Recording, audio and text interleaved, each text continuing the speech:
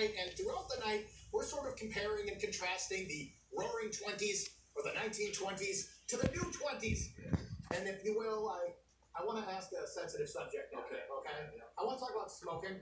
So back in the 1920s, pretty much everybody they were just smoking away. Oh yeah, they loved it. They loved it.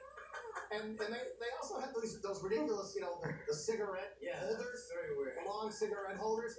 Now today you might not see a lot of cigarette smokers or certainly cigarette holders, but there's a lot of vaping, and then of course there's people smoking weed all over the place now. Yeah. So do you think we've made progress, or are we regressing, or where are we in the world of vaping and smoking? Well, what I like is the cigarette companies used to say there was a health benefit to smoke. That's what the Jews would call chutzpah. I mean, really. Chutzpah.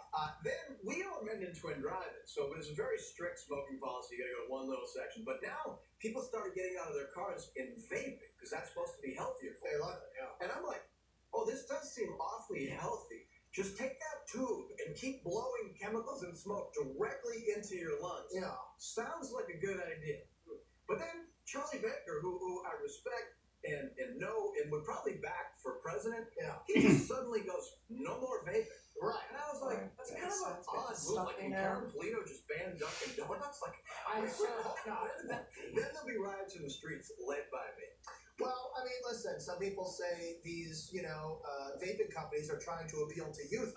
And I say no big deal. I thought the Tickle Me Elmo Do you think you could put the other stuff on for a little while? Got my ticket partner into vaping, so maybe she'll never move on to cigarettes, so it's fine. Do it at 11. So let's get to our... I think Blanc is supposed to be doing one on Fox. It's three smart chefs. She's adorable when she vapes. She's only... Stooges Marathon on TV 13.